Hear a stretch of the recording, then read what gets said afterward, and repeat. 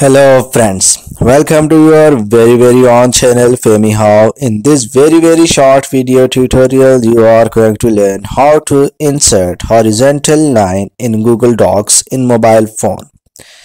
Friends, you can see home screen of Google Docs on mobile on your screen.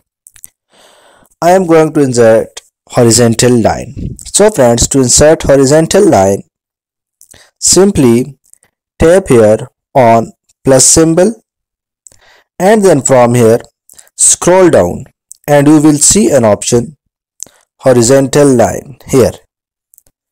Tap on it and you can see a horizontal line below our heading or below the school name.